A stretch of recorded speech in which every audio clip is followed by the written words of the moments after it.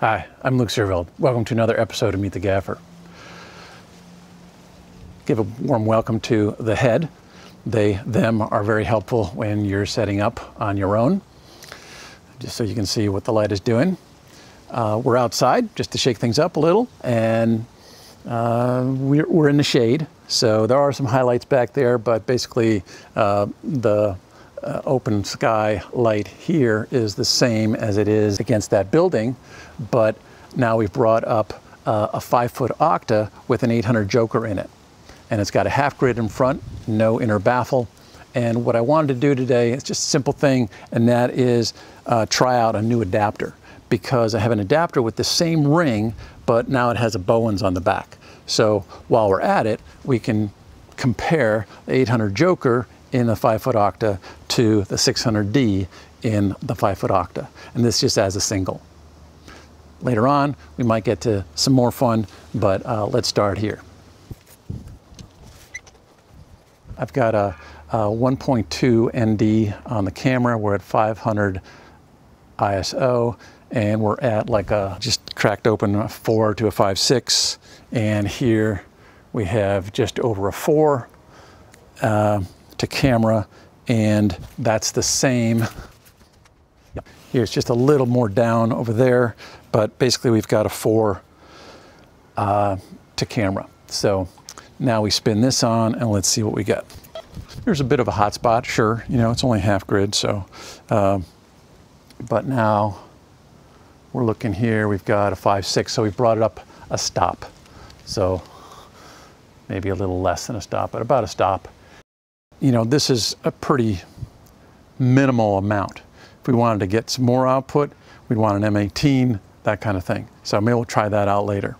Here we've got the 800 Joker coming full bore through the half grid, and we're, you know, about 5 feet from the front. So let's now try the 600D and see how that compares.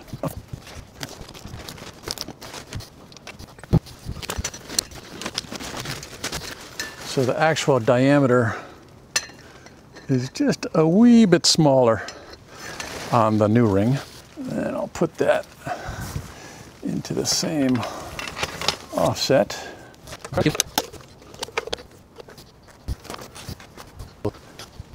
So to camera, just a little over a 5.6, and to the unit, we're just under a 5, so it's only like 0.2 more.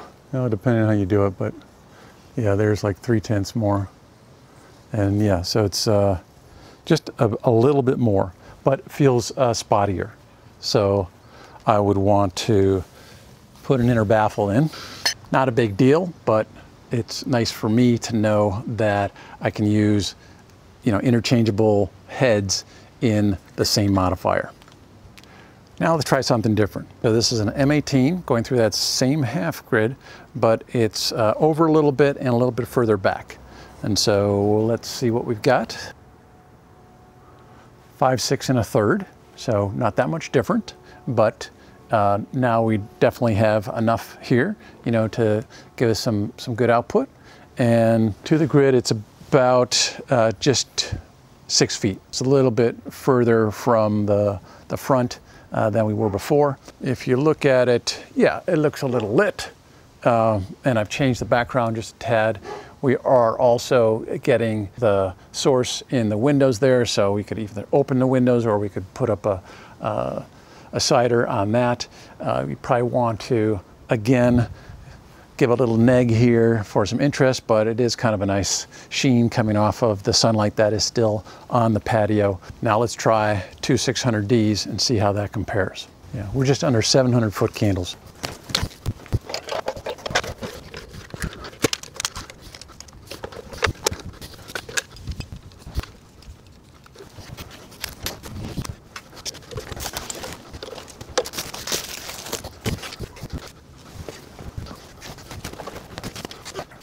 Okay, well that's actually less. That's 640 foot candles.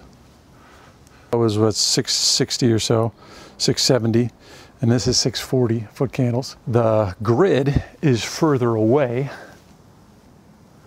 but the units are where the M18 was. So now if we brought everything a little bit closer, then we would have similar output. Now this is also in a box rather than through the grid that was closer. So, you know, there's a little different quality to it, you know, sort of a different wrap, but you do have more of a circular feel. And so, you know, just a little different quality of light, but similar diffusion. So now the diffusion is similar to where the 6x was, and we've got 700. So very similar. And the nice thing about this is when you're looking at it and it's feeling a little lit, you can come down a tad. So let's say we come down to 90 on each, 640. So that's kind of where we were. Maybe bring one all the way up and one at 90. At 670, that's exactly where we were with the M18. So now the other part of this is, if you have an M18 with a Power Gems ballast, then you can probably run it on a 2200 watt generator. I can't with mine. I have a regular ARRI ballast, so I have to run it on a 3500 generator. The beauty of 2600s, you can run it off a 2000 watt Jenny. So you got a little quieter, less power draw, and you have pretty much the same output, give or take. But and then when the sun goes down and you need to open up, you just dim and you're there, rather than putting in scrims. So yeah, just an alternative to what you're used to, but I thought it'd be interesting to see how they compare. Hey, thanks for watching. We'll see you again next time.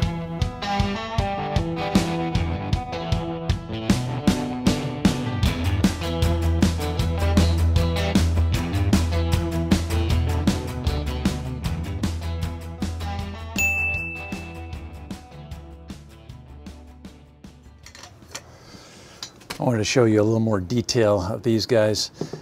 So they're basically the same, but a little bit different in size. So if you marry them up, you can see the difference. This is for the Joker, this is for the Bowens, but works just fine with the Chimera 5-foot Octa. And then you can buy this extra piece. It comes with the little bolts, and that allows you to put this into a gobo head, so you don't have all that strain on the 600D. And when it has a large modifier out front, it's nice to just, you know, put it on the gobo head, and then the head just flies free here. Anyway, that is that. Here's the rabbit ears, just another close-up view. This is the adapter that goes into the rabbit ears so that you can put two Bowens fixtures on here. You can see that I still have the sliders that go to the Nova. You can just slide them out of the way. I have them marked, and so that's where they would go back if I use that instead, and I would take this off. But now I have this on, so I can put two Bowens units here. It slides on really easily, and then your light would go in there. Obviously, you take this off first, and then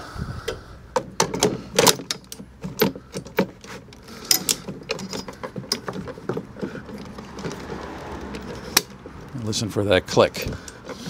So I'm going to take this off now, though. Oh well, here. And then let me show you this. So then the second component for this is this unit, and this goes, you would put this onto the junior pin, and then you have to tighten it down. And you think like, oh, how come, you know, that doesn't work? Well, it's got a little ratcheting action. So you have to push it in, then you can move it, and it doesn't twist. So then it pops out, turn in, push in, bring it to where you want it. It pops out, and that's how you tighten it. So it pops out, and you can tighten it. So it takes a minute. I didn't figure it out right away. Someone had to show me. And now it's tightened and it's flush. So you do that with 2 units in there, and away you go. So just wanted to show you that in detail.